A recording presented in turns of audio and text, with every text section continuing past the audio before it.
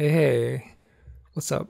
I want to make a little video on Character Animator and specifically using Puppet Maker. Been playing around with it and it's actually pretty cool. Okay, first I made a new project. Then you want to go to the Home tab and over here to Make a Puppet. And that will open up the Puppet Maker. So in Puppet Maker, you have all these styles right here that come with it. And with these styles, you have all these different elements that you can change about the puppet. And if you like, you can just hit randomize. And I'll just do random puppets. So let's try another one. This one I found really interesting. All right. So you can randomize these puppets. I mean, all the elements are here also. So if you have something specific in mind, you can play with it. So let's go with that, and then you can generate it. And then that gives you a scene right here, and you have all these behaviors.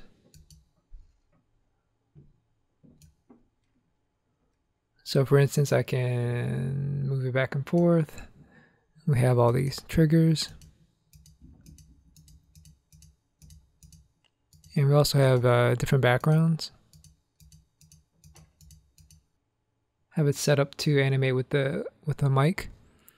And something I'd like to do is create an additional puppet and add it to the scene. And let's randomize this one also. Here we go. Noodles. We'll generate that. And now we've got two puppets. We can bring them into the same scene. Let's go to the Mega Robot scene and drag in Noodles.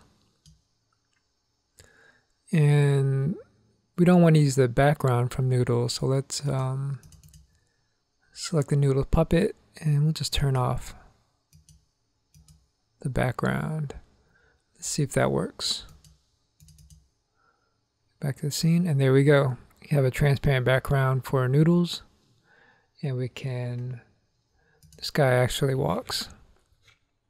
So you can use the left and right arrow to walk, and then we can switch back to, because we probably need to animate that. So let's just move them over for right now. So we can see both the puppets. And you can switch back to Mega Robot and have them animated also. I don't think they have it doesn't have a walk animation. You probably have to add a transform. So let's see. Mega Robot doesn't seem to have a walk animation. So you can adjust the transform some more. One thing I found out while playing around with this is that you can separate out the backgrounds from the puppet. So right now, with the Mega Robot, the background is part of the puppet. Fortunately, it has a separate transform for the puppet and the background. But some puppets, it's all in one. But for example, let's go to...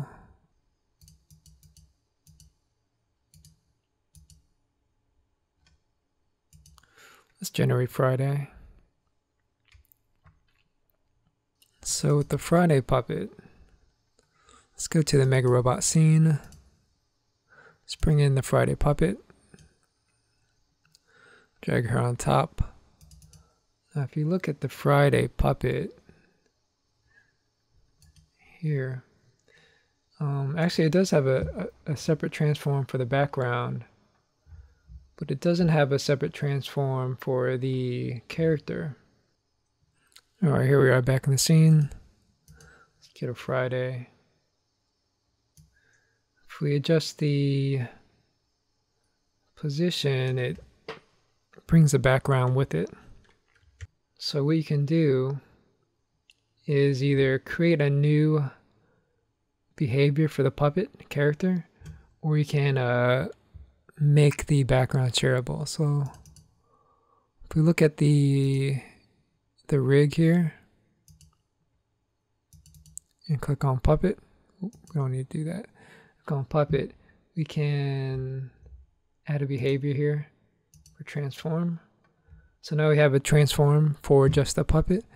And what you can also do is you can select a layer and right click and make it shareable. And then now it has a separate puppet, which is just the background layer. So we can go back to record.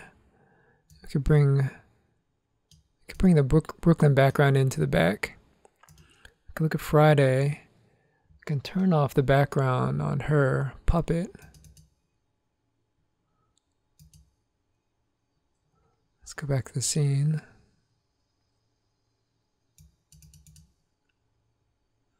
And now we have her without the background, but she also has now a transform just for the puppet, in case you want to keep the background.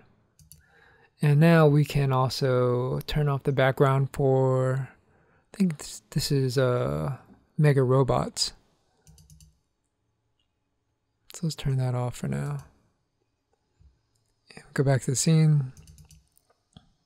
And now we have the Brooklyn, which is on its own layer. And since we made it shareable, it lost all its behaviors. So what we can do is go back into the puppet, the background Brooklyn puppet, and add a transform behavior. So when we go back to the scene, now Brooklyn also has a transform.